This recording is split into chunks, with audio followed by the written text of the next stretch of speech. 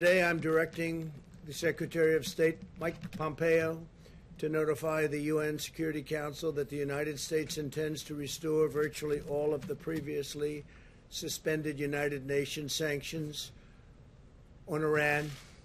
It's a snapback, not uncommon. 2 years ago, I withdrew the United States from the disastrous Iran nuclear deal, which was a product of the Obama-Biden foreign policy failure, a failure like few people have seen in terms of the amount of money we paid for absolutely nothing and a short-term deal. This deal funneled tens of billions of dollars to Iran, 150 billion to be exact, plus 1.8 billion in cash, which I don't know that the president had the authority to give. It gave 1.8 billion in cash. Just another great deal that turned out to be a total disaster that would have funded all of the chaos and the bloodshed and the terror in the region and all throughout the world. And I won't say anything because I don't like saying it, but Iran doesn't have so much money to give to the world anymore, to the terrorists, to give to Al-Qaeda, various other groups of people that they were funding. They have to keep their own regime together, and it's not easy for them. And if and when I win the election, within the first month, Iran will come to us, and they are going to be asking for a deal so quickly because they are doing very poorly. But that deal was a disaster. $150 billion, $1.8 billion in cash.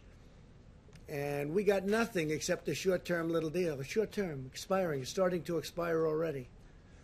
It's terminated, but it would have, if we didn't terminate it, start to expire very shortly. A good deal was the deal we made with UAE and Israel. And by the way, other countries, I will tell you now, want to come into that deal.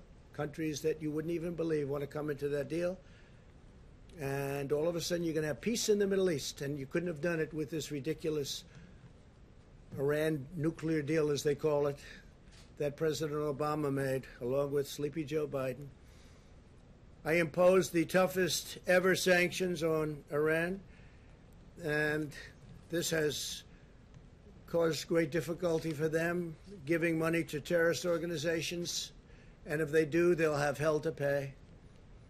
Earlier this year, I ordered the strike that took out the world's #1 terrorist, Qasem Soleimani, in addition to previously terminating leader and founder of ISIS, Abu Bakr al-Baghdadi, the two leading terrorists by far in the world. The founder of ISIS, nobody even talks about that. And we also defeated, we now have 100% of the ISIS caliphate in Syria. When I took over, it was a mess. It was a total mess. They were all over the place. My administration will not allow this Iran nuclear situation to go on. They will never have a nuclear weapon.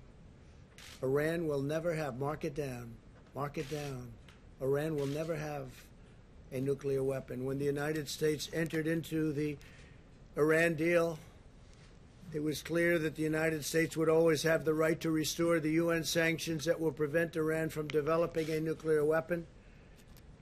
We paid a fortune for a failed concept and a failed policy, a policy that would have made it impossible to have peace in the Middle East.